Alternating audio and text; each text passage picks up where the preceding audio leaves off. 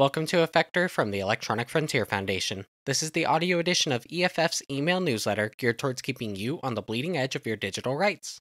This is EFFector Volume 35, Issue 14, titled Digital Rights in Times of War. This issue was published in November 2023, and I'm your host, Membership Advocate Christian Romero. Let's start with our top feature. Internet access shouldn't be a bargaining chip in geopolitical battles. We at EFF are horrified by the events transpiring in the Middle East, Hamas's deadly attack on southern Israel, and Israel's ongoing retributive military attack and siege on Gaza. While we are not experts in military strategy or international diplomacy, we do have expertise with how human rights and civil liberties should be protected on the internet, even in times of conflict and war. Next up, social media platforms must do better when handling misinformation, especially during moments of conflict. In moments of political tension and social conflict, people have turned to social media to share information, speak truth to power, and report uncensored information from their communities.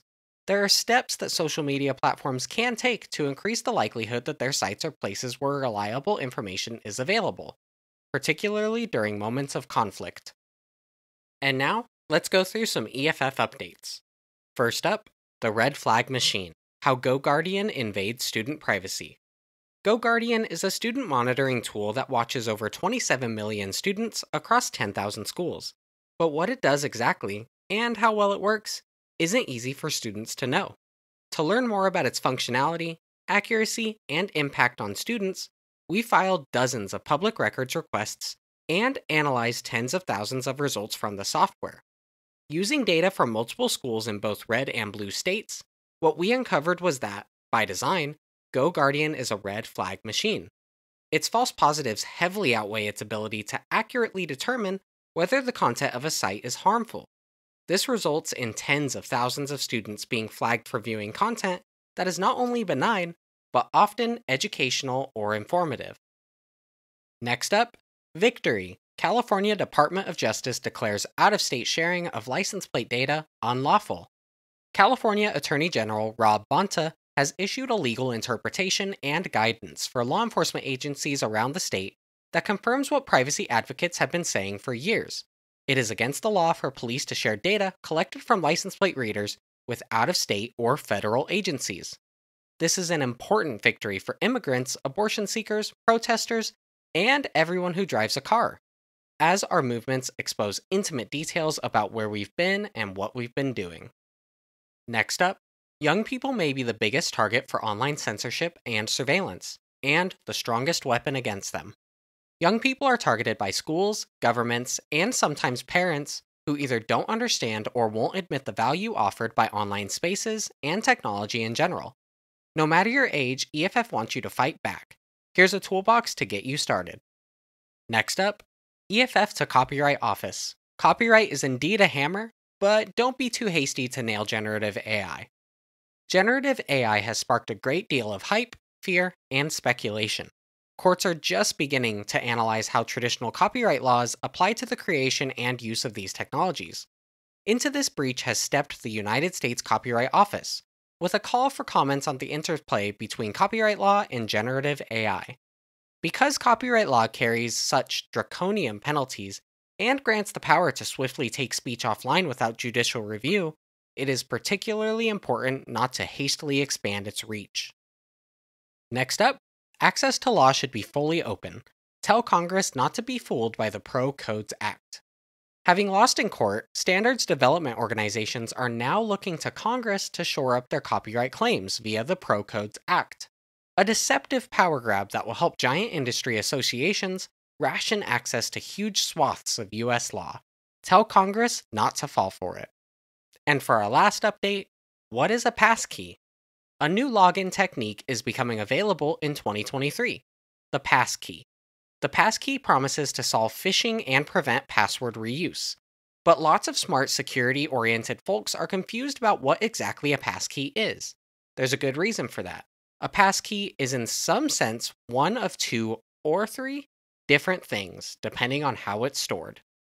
Now it's time to go through some announcements. First up, we want you, U.S. federal employees, to stand for digital freedoms.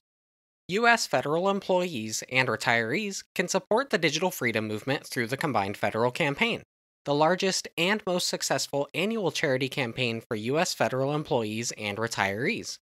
Last year, 175 members of the CFC community raised over $34,000 for EFF's lawyers, activists, and technologists fighting for digital freedoms online. But in a year with many threats popping up to our rights online, we need your support now more than ever. Next up, we have a new organizational member. Welcome and thank you to @, an EFF organizational member supporting our fight for digital security. Next, Tor University Challenge. EFF is conducting the Tor University Challenge, a campaign urging higher education institutions to support free, anonymous speech by running a Tor network relay. Universities answering this call to defend private access to an uncensored web will receive prizes while helping millions of people around the world and providing students and faculty a vital learning experience. Tell your alma mater to join the network today. And for our last announcement, Speaking Freely is back. EFF's series of interviews with free speech thought leaders has returned. David Green interviewed Nadine Strawson, a constitutional law professor at New York Law School, a senior fellow with FIRE, the Foundation for Individual Rights and Expression, and was the president of the American Civil Liberties Union from 1991 through 2008. And don't miss David's interview with Gracia Macias. Now, let's go through a job opening. Staff Attorney, Intellectual Property. EFF seeks a litigator who is excited about fostering digital creativity, justice, and innovation to join our legal team. Candidates must have some experience with patent litigation, plus experience with copyright issues. EFF will review applications on a rolling basis until the position is filled, but no later than November 22, 2023. And finally, let's go through some mini links. This first one comes from Vox. Why some Palestinians believe social media companies are suppressing their posts. EFF's Gillian C. York speaks about the mechanics and politics of shadow banning, which some say is skewing social media information about the Israel-Hamas war. Next up, from Euractiv, UN Cybercrime Treaty, a menace in the making. Governments met again in mid-October in Vienna to negotiate a global treaty on cybercrime. But instead of fostering cooperation in cybercrime, the treaty may end up facilitating cross-border repression and make it more difficult to investigate actual cybercrimes, writes EFF's Katitza Rodriguez and Human Rights Watch's Deborah Brown. Next up, from Southern California News Group, editorial, Stop Sending License Data Out of State. Great editorial from the Orange County Register, Los Angeles Daily News, and their affiliated publications. Quote, this reminder likely would never have happened without the dedicated work of the Electronic Frontier Foundation, which in May sent out a reminder of pervasive law breaking by the supposed law enforcers. 71 California police agencies in 22 counties must immediately stop sharing automated license plate reader data with law enforcement agencies in other states because it violates California law and could enable prosecution of abortion seekers and providers elsewhere. The EFF was joined by state chapters of the ACLU in its effort. End quote.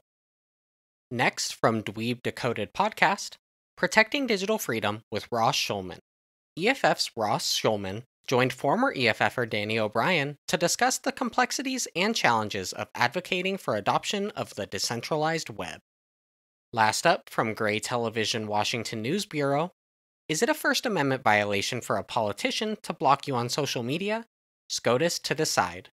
Public officials' social media accounts must remain open to critics, EFF's David Green says. Social media is taking the place of people writing letters or making phone calls to their public officials. And that's it. Thanks for listening. If you like what you're hearing, be sure to sign up for the email version of EFFector, which includes links to in-depth coverage of these stories and more. See past issues and subscribe at EFF.org/EFFector. Before we end this issue of the newsletter, I just want to let you know that EFF is a member-supported nonprofit organization, and you can help us support digital privacy, security, and free expression for everyone.